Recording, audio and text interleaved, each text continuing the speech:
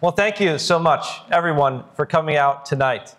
This is a wonderful crowd, and what a beautiful space this is to be able to speak to you and gather together. And I've driven through Leesburg before. I've given some talks in the villages. That's where I've principally been heading. But I never came over this way. And this is just a beautiful park that you have here. So a wonderful expansion of my knowledge of this part of Florida. So thank you very much for coming out here tonight. The topic of my talk tonight is George Washington's leadership at the end of the American Revolution, as revealed in an event called, or best known as, the Newburgh Conspiracy. So it's a very mysterious business. George Washington and the rumored rebellion that threatened the revolution. So I'm covering tonight a 2-year period at the end of the American Revolution. So this is about the way the American Revolution ended. In October of 1781, we have what turns out to be the climactic victory for the Americans over the British at the Battle of Yorktown. And that is October of 1781.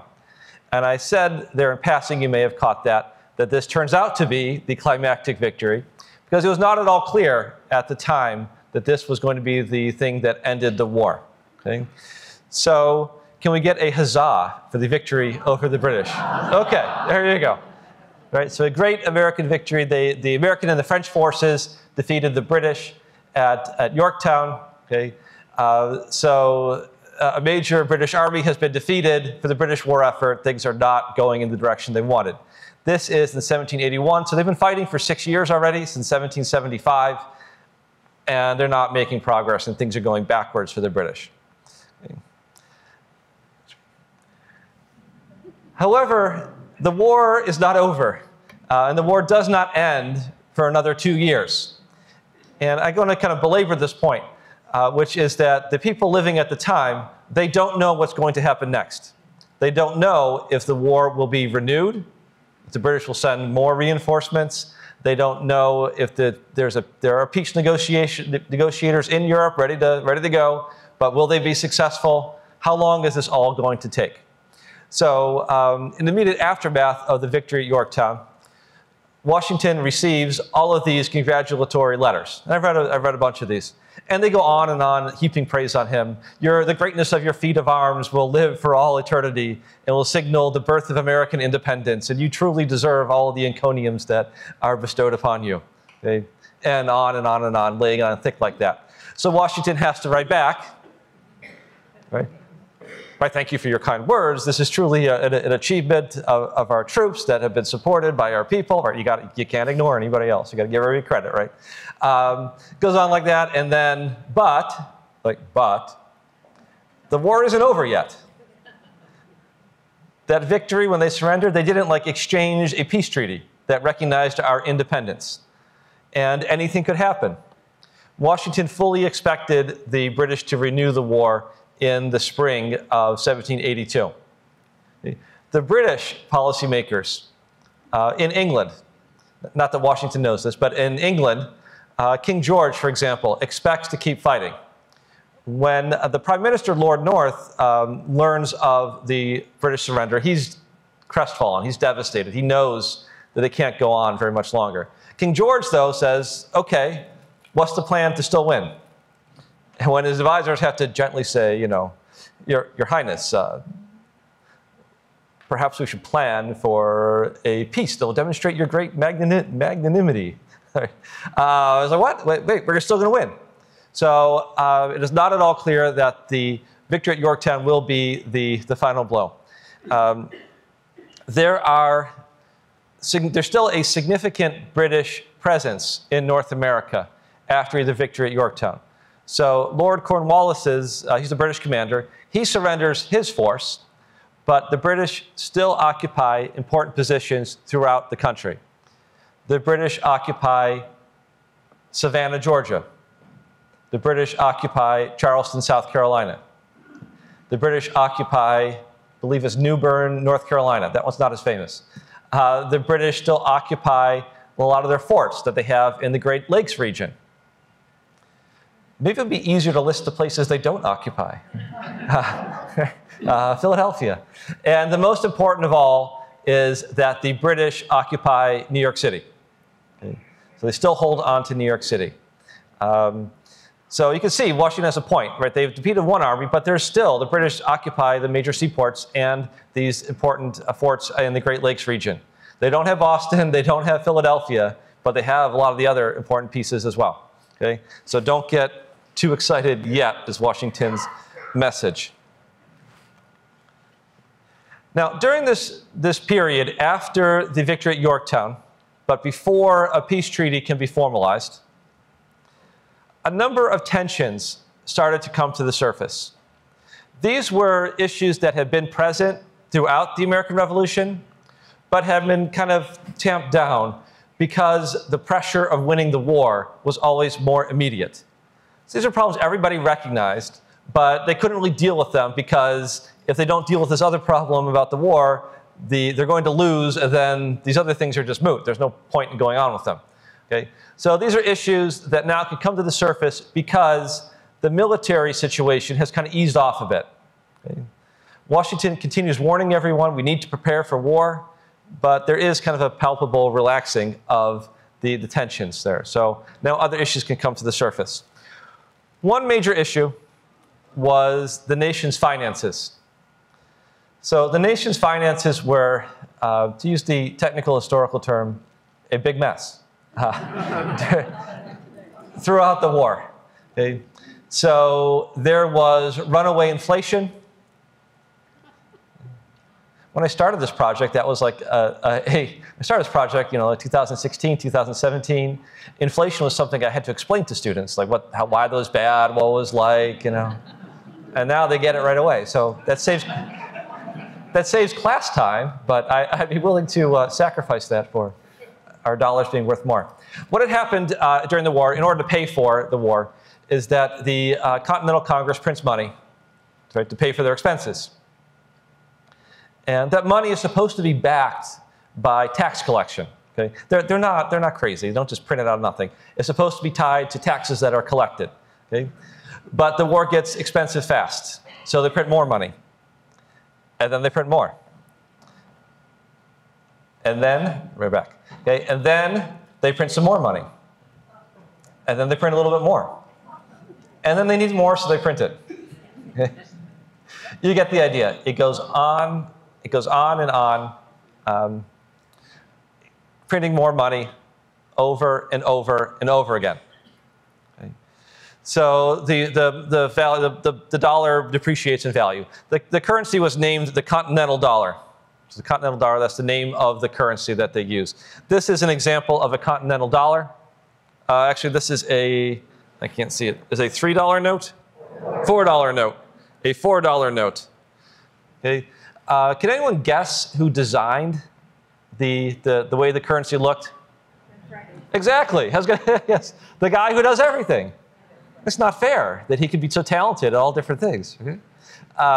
So Benjamin Franklin designs the Continental Dollar.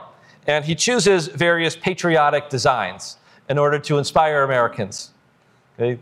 So this is the, you may not be able to make it out on the screen there, but that is the patriotic wild boar.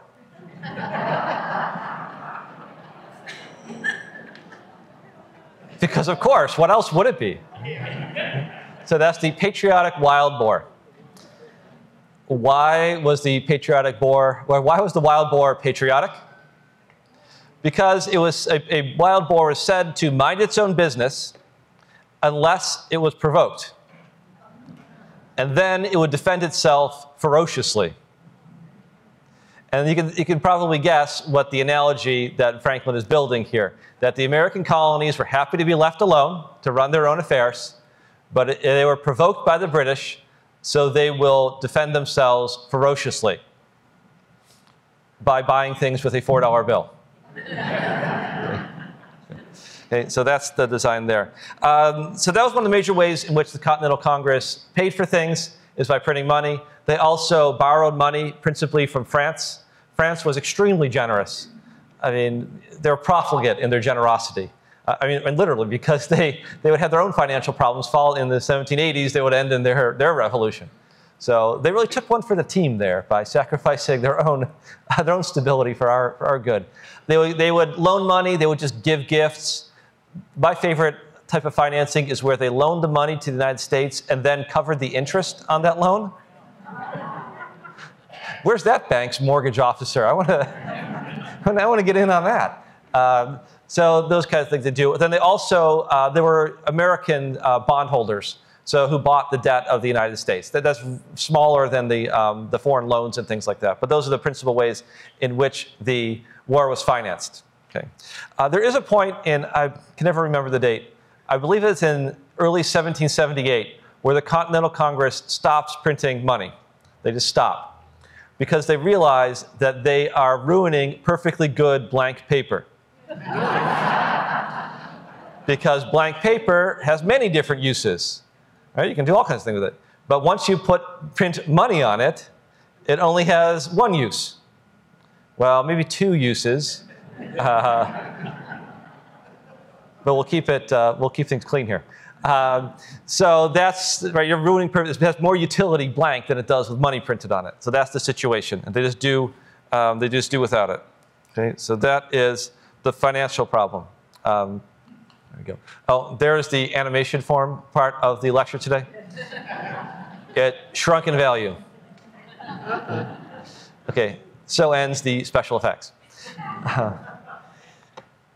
Another problem had to do with the political situation.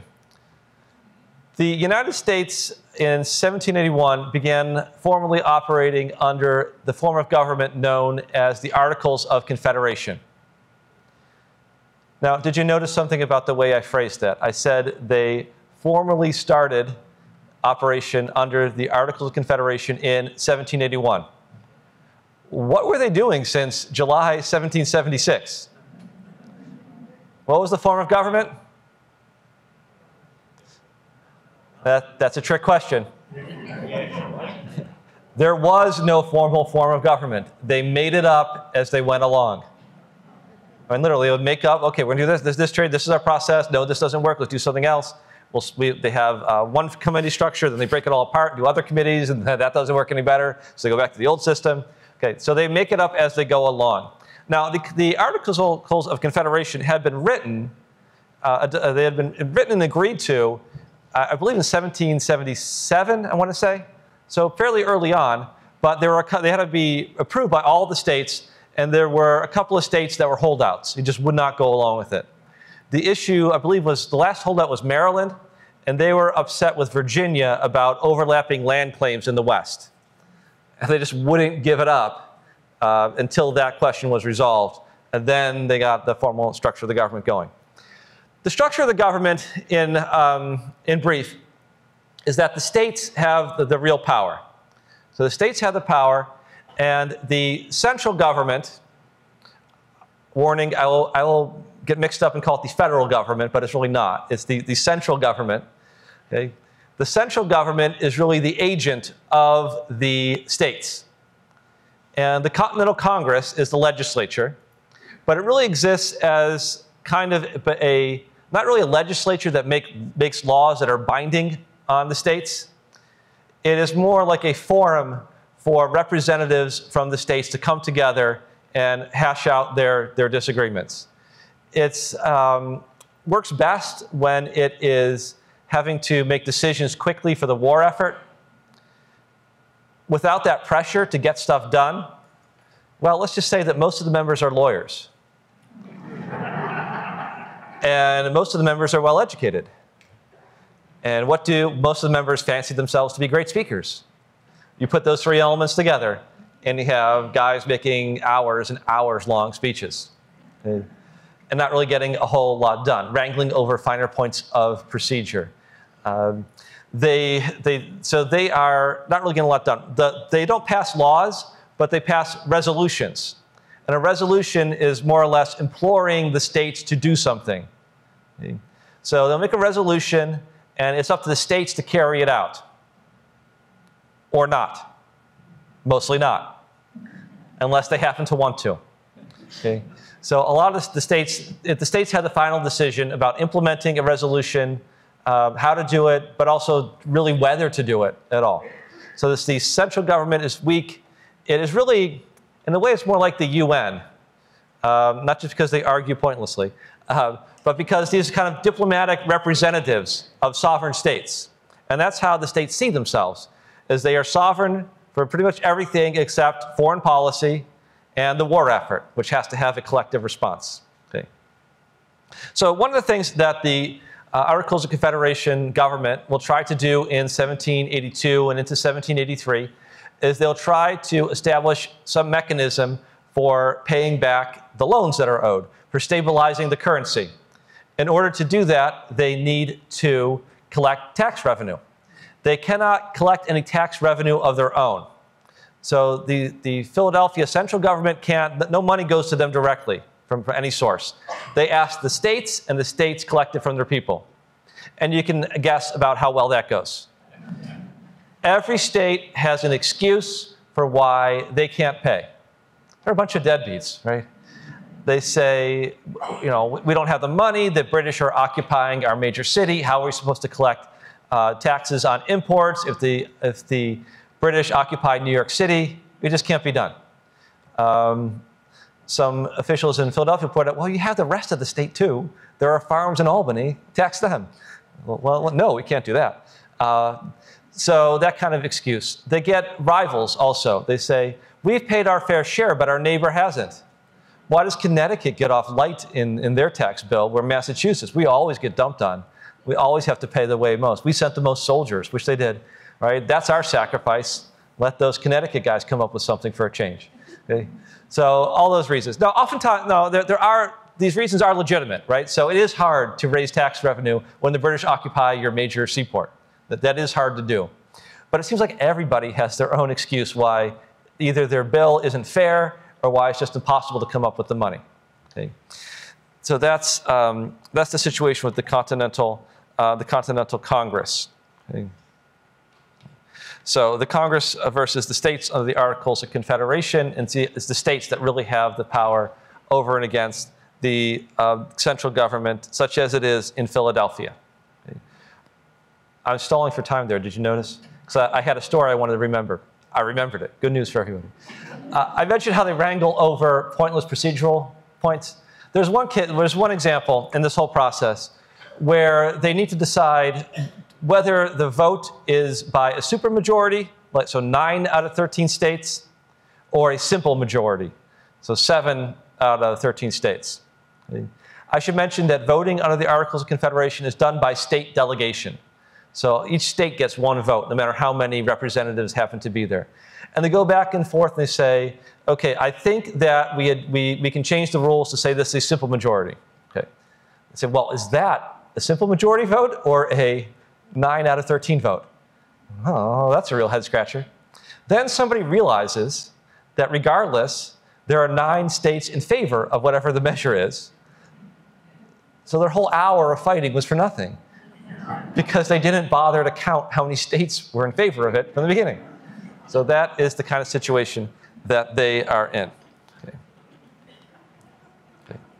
Now I want to talk about the Army. So meanwhile, with the Army, their situation.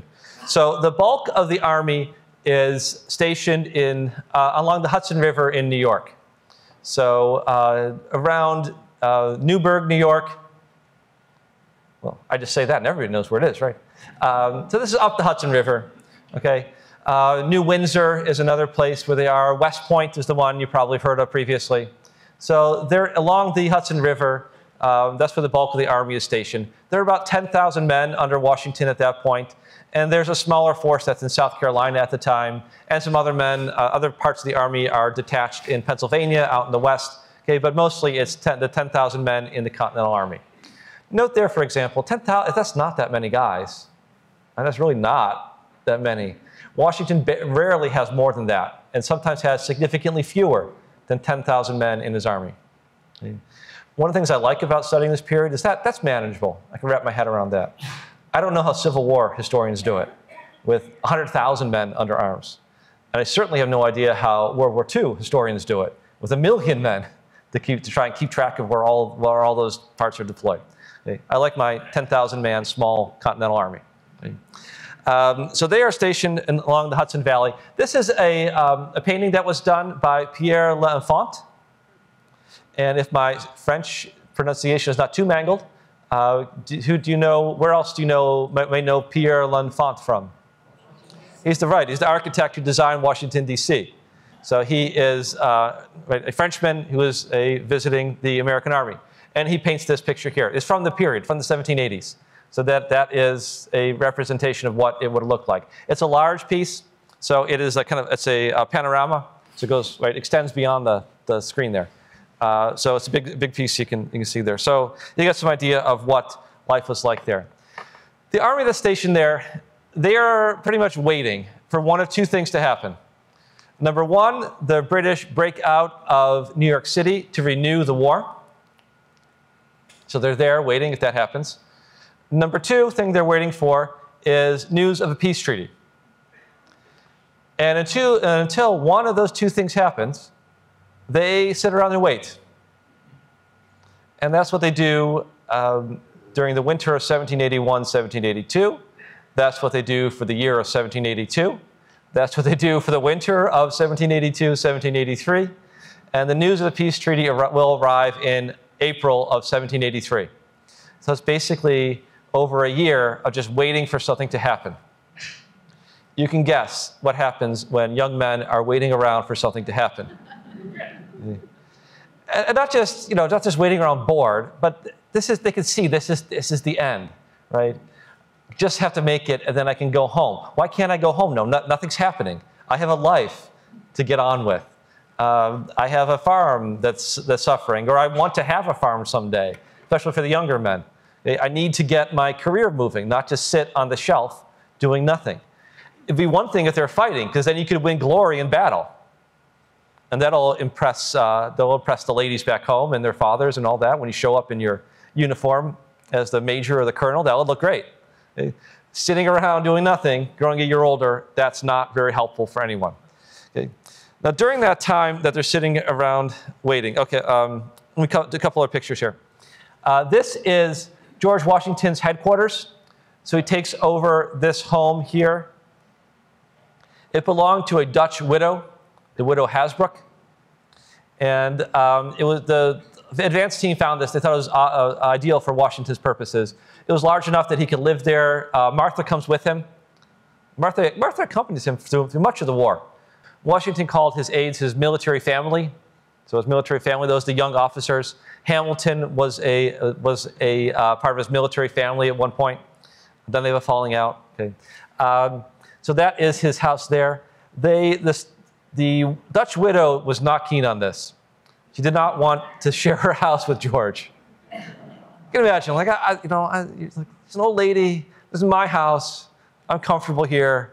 I don't care if this father of his country stuff. Leave my house alone. They tried to tell her, look, we're going to build all kinds of great stuff. We're going to build updated stables and more outbuildings. It's going to raise the value of your property significantly. And they doesn't want to hear about that.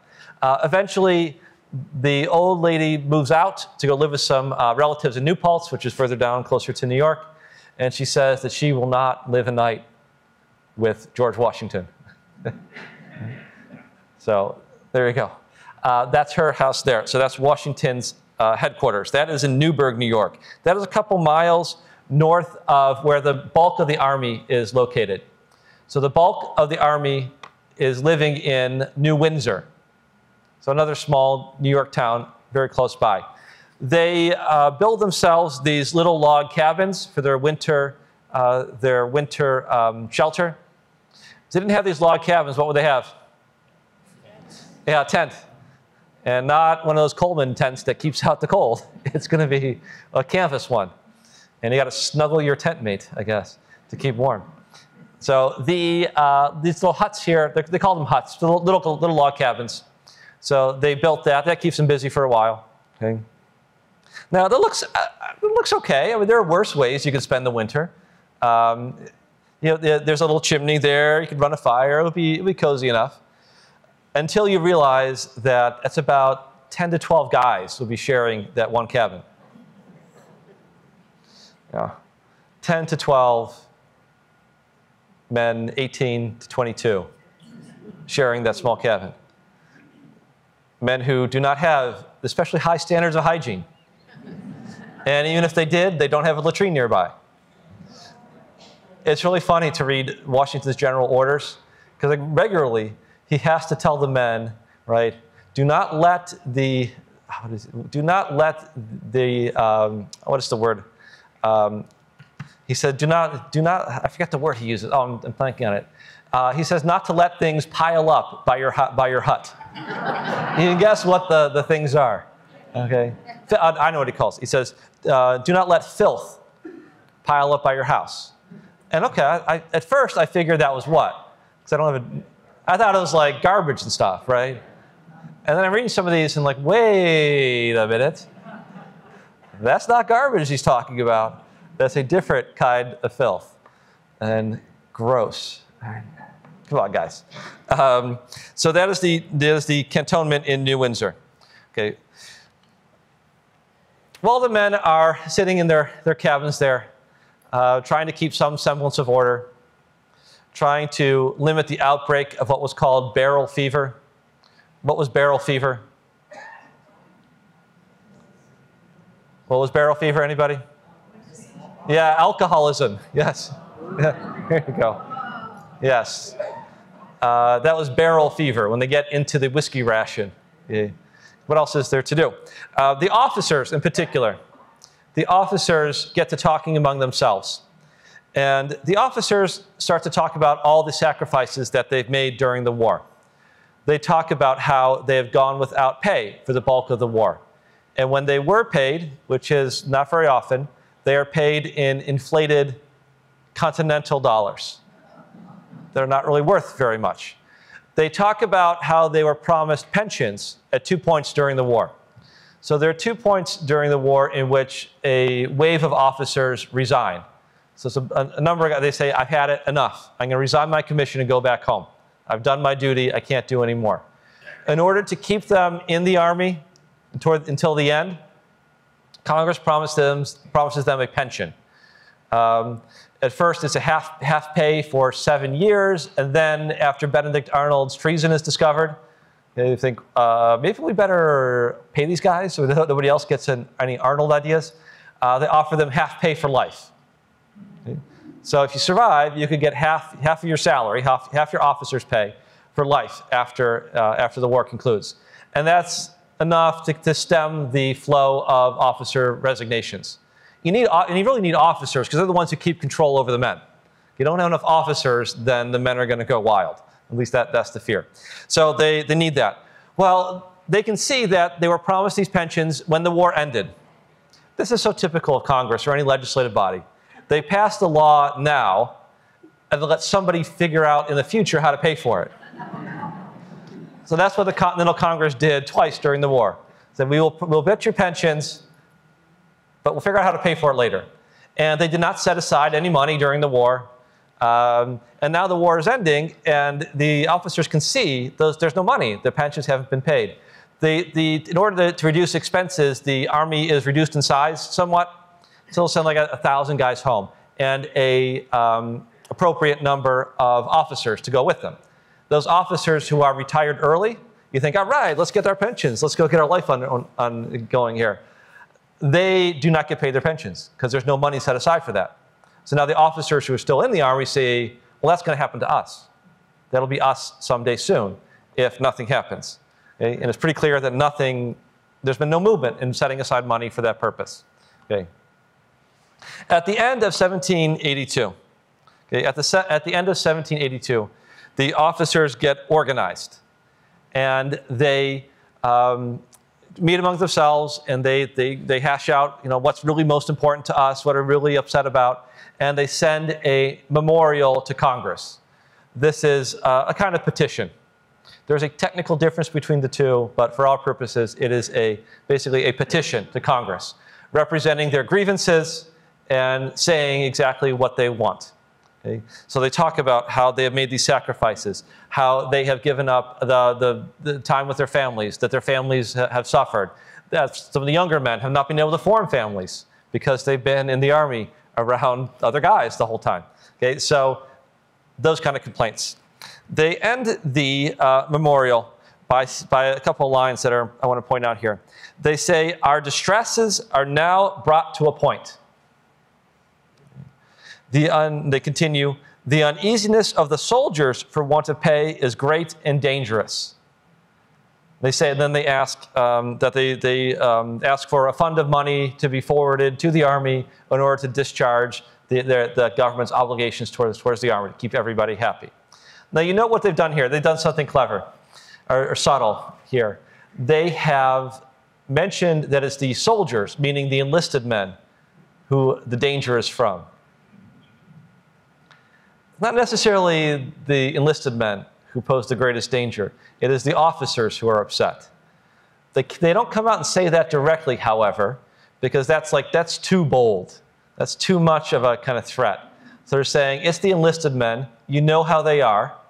And all the elites in Congress are kind of condescending towards ordinary people. Oh, yeah, yes, we know they are. One excuse from the superintendent of finance about why they really don't have to send them any money right away. He comes out and says, those kinds of people will just spend it on whiskey anyway. Right? Really, those kinds of men. That's what he says. So it's better that they don't get paid. You know, they get a meal, they get shelter. If you give them money, they'll just get drunk on it. So it's actually better for them if they're not paid.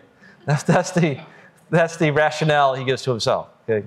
So that's the attitude. It's really the officers, though, who are kind of saying what they want indirectly through the soldiers. So that is the situation through the end, December of 1782. The memorial arrives at late December that year in Philadelphia. It's taken in person by several officers. They read it to the assembled Continental Congress. The congressmen listen to this. They say, yeah, this is all very reasonable. We know you sacrificed greatly. We know we've promised you money. There's just two problems. We don't have any money now, and we don't know how we're going to get any money in the future. I guess there's a third problem. We don't have a time machine to go back and get you money either. So there's nothing in the past either. Okay, well, that's the problem. Congress is working on the problem, but it runs into the reality that the states are in control. And the states, either they don't have the money to pay either, and they certainly don't want to give the money to Congress to pay on their behalf, because whoever pays the money is where someone's loyal to. So they don't want an army loyal to a central government outside of state control. That's a path to tyranny. They don't like that. There is a proposal in Congress to pass a new tax on imports called an impost. An impost is a tax on imports that's a flat percentage. So it's not, it doesn't vary by the item. Okay? Most duties varied by the item, how much it was and all that. So it's a flat 5% impost on all the goods that are imported. I don't know how you're going to be able to sleep tonight, having learned the difference between an impost and a customs duty. Yeah. I better not have any coffee with that. You'll be wired all night. So that's the situation. But that gets voted down because Virginia says no, Rhode Island says no, and if two states say no, then that's the whole game right there. You need a unanimous agreement to enact. What it would take to enact that is an amendment to the Articles of Confederation. Amendments to the Articles of Confederation needed unanimous approval. One oddity I'll point out before I move on here. It's not truly unanimous because they only wanted 12 out of 13. Georgia was not represented at all because it's so far and has the smallest population. So they just kind of agreed among themselves, Georgia doesn't count. So Georgia, they just scratched them off the list. There are 12 states now. If Georgia ever shows up, they can get in on this, but otherwise we're not waiting for them. Okay. So there are 3 that didn't approve, 2, and 1 who just never shows up for anything. Again, another indication of how seriously people take duty in the Continental Congress. Okay. So that's the memorial. And that's where things stay until March of 1783. So the officers continue to wait. They've been waiting for well over a year to have the situation resolved. They continue waiting. And then in early March, a letter circulates through camp. A letter that was anonymous on its face, but it was written by a young officer named John Armstrong, Jr. And he is an aide to the General Horatio Gates, who after Washington is the most senior commander in New York at that time, in that encampment. So kind of like the second in command after Washington. And this is a letter that is written in the house of Gates, where Armstrong was living. And some of his friends come over one night, and they get talking to each other. And they say, we should write a letter, and circulate it to everybody. And then Armstrong gets busy, and he does it. Okay? I wonder what Horatio Gates thought about all this. It's inconceivable he didn't know something was up. It's like, shout down to John, there are too many people here. What are you doing with your friends? Tell them to go home. Like, don't worry, General, we're almost done. Whatever it is. Okay, so that is the letter. It circulates throughout the encampment. So it goes throughout New Windsor, goes down to West Point, and will eventually be brought up to Newburgh. It goes on and it makes an argument that the officers need to do something, that their memorial hasn't worked. The letter argues that the officers need to send a new message in writing, in which they state more strongly their feelings, but also a message in terms of action, or perhaps inaction. It recommends to the officers, send a message to Congress that whatever happens, war or peace, the officers have what Armstrong calls their alternatives. The alternatives being, if the British should renew the war, the officers don't have to fight. They can go home. They can remove themselves. They can resign and go home and leave the country to its own devices. Or if peace should arrive, the officers don't have to go home. They can stay in the field until appropriate terms are reached with Congress. Both of those are extremely dangerous. The one, obviously, because that could leave the country vulnerable to conquest by the British. The second one is extremely dangerous because that is a sign of a standing army. And if there's one thing that's a sure sign of tyranny to 18th century Americans, it is a standing army. Okay, so a standing army is a professional military force that is out in the field, like active, during times of peace. The ideology of the time said that there was no good reason for a standing army. You could have some kind of reserve, a militia, certainly, who's ready to turn out on a moment's notice, but a standing army of professional soldiers that's maintained during times of peace that can only be used for one reason, to take away the liberties of ordinary civilians. So that's the thinking of Americans at the time. That's what they're scared of. So that is all what Armstrong is recommending that the officers risk. And this is one of the lines that he says at the end. Okay, send this message and be sure to let Congress know that the slightest mark of indignity from Congress now must operate like the grave and part you forever. So tell them it's now or never. Because if you continue your ways of delaying, oh, that's an answer. To not decide is to decide, right? We all know that. And they're going to say, that's okay, no response. That's, excuse me, that is your decision. We're done. You don't want the army to say, we're done to the civilians. When Washington learns of this, I would not have wanted to be the poor courier who had to ride up, deliver that letter to Washington. Say, General, excuse me, there's this thing that's circulating among the men in camp. Maybe you should take a look at it. What if Washington says, can you just summarize the contents for me? You really should read it yourself there, General. I found one account of Washington's reaction, and it's only 2 words, but it speaks volumes about, you can use your imagination for the rest. It said that Washington was amazingly agitated. Washington had a very bad temper, and across his life, he had managed mostly to keep it under control. So as he'd gotten older, he'd mellowed some, but he'd just gotten better at controlling his temper. But if you know how people are who keep their emotions bottled up, right? When it comes out, it explodes, right?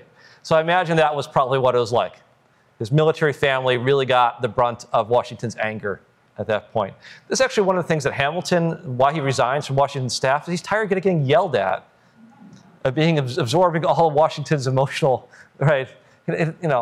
Washington keeps it buttoned up outside, but inside he'll yell at Hamilton all the time. It's like, enough, I'm not being yelled at anymore. Okay, so that's what happens, amazingly agitated. Washington's handling of this letter is extremely skillful. It was exactly what was needed. Okay, whatever anger he had, he vented privately.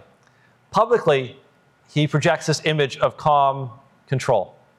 So he sends out in the daily general orders. First of all, he talks about the regular business. He gives the counter signs to know who's an enemy and who's a friend. He talks about which unit is on duty, with all that kind of stuff. Court martial is going to happen. And then, oh, by the way, I've taken notice of a letter that is circulated. He does that to signal, oh, it's just business. It's just another thing on the list, not an existential threat to the Army. It's another thing we're going to deal with. And he tells the officers that they may not meet as scheduled. So part of the letter from Armstrong is calling on the officers to meet like 2 days later and write this letter to Congress. Okay? Washington says to the officers, you will not meet as scheduled. But he says, you will meet on Saturday. So the letter circulates on Monday. The orders say, no meeting today on Tuesday. You will meet on Saturday at noon at this building called the Temple of Virtue. And there you will decide, after mature reflection, after you calm yourselves down, what measures are best calculated to obtain the object for which we all strive, something like that. So it gives them time to cool off. He is allowing them to meet because that would if he stamps down it too hard, that could lead to something else. But it keeps control. You can meet, but you'll meet on my terms, on my schedule, when I tell you to meet. Not outside the chain of command like this letter has implied, but because I tell you, you can meet. So he's reasserting the chain of command there.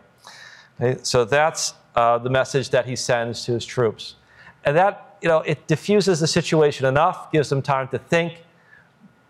He acts as if he is still in control, even if he's not. Portrays himself as always in control. Right? That's how he keeps the control over things, is by acting as if he is. So that is Washington's message to his soldiers. Okay, so a couple more pictures here. So this is the Temple of Virtue.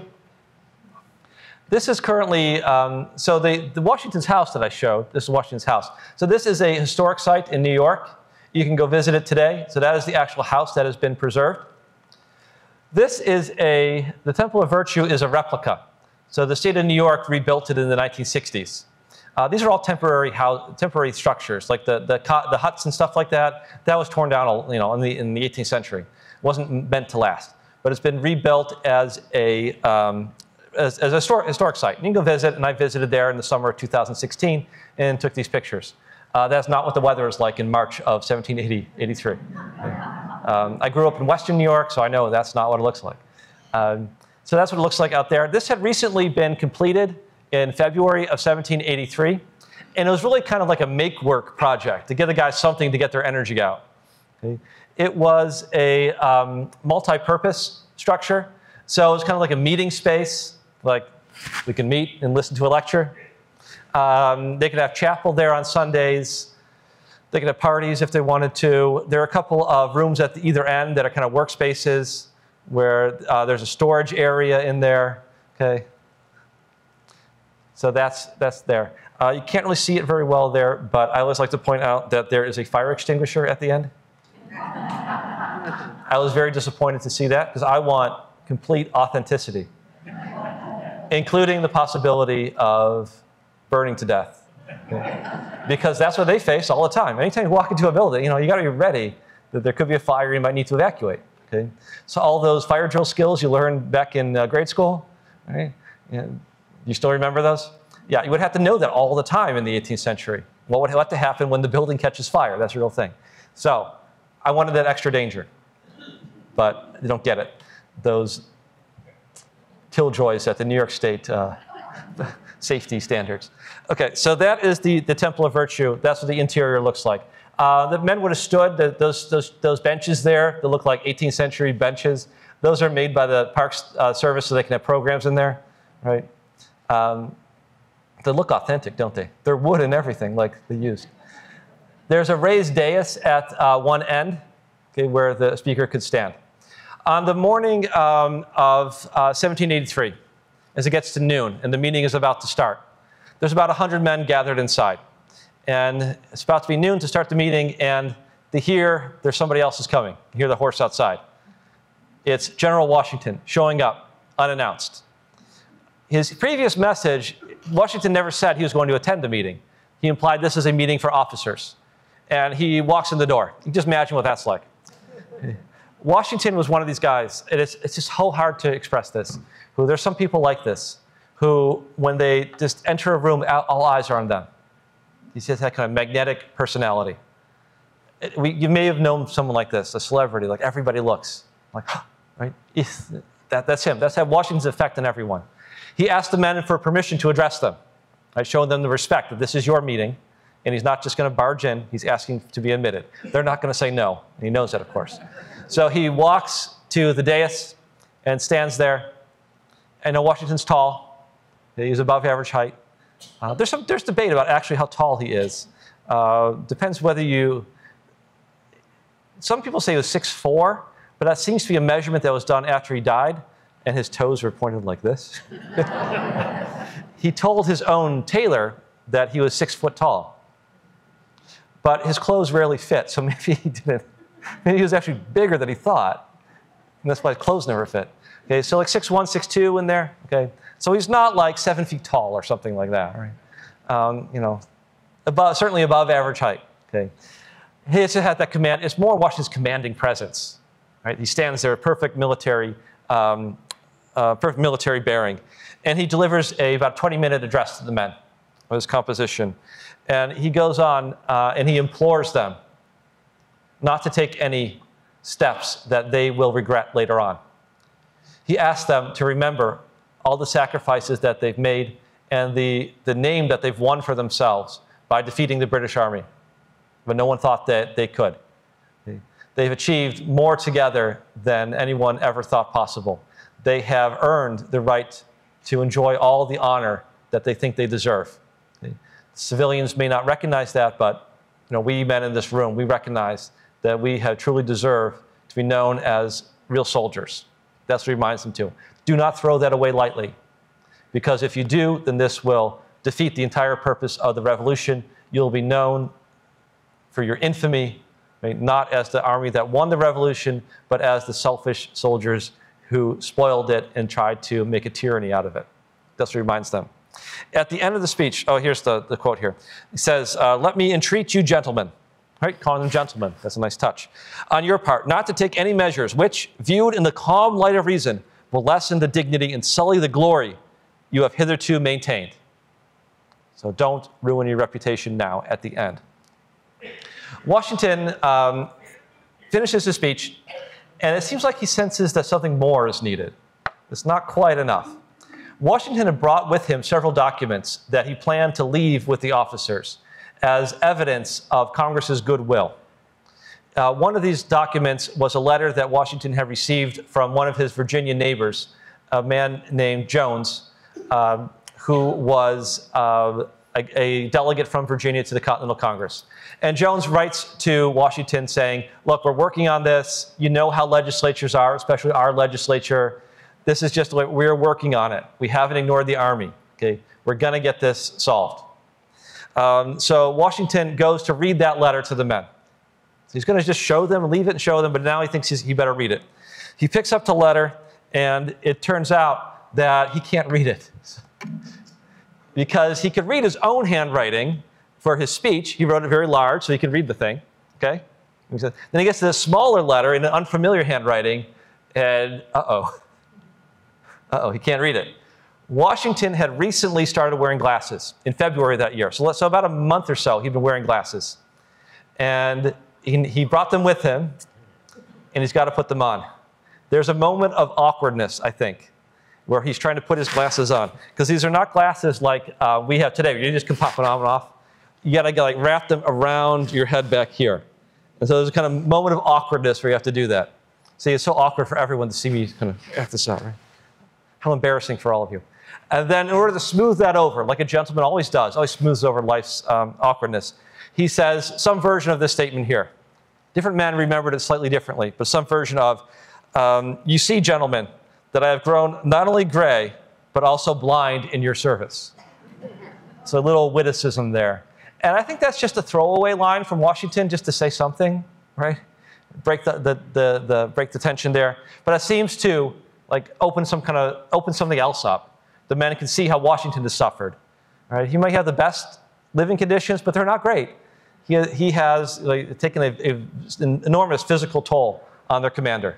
They're reminded of that in front of them.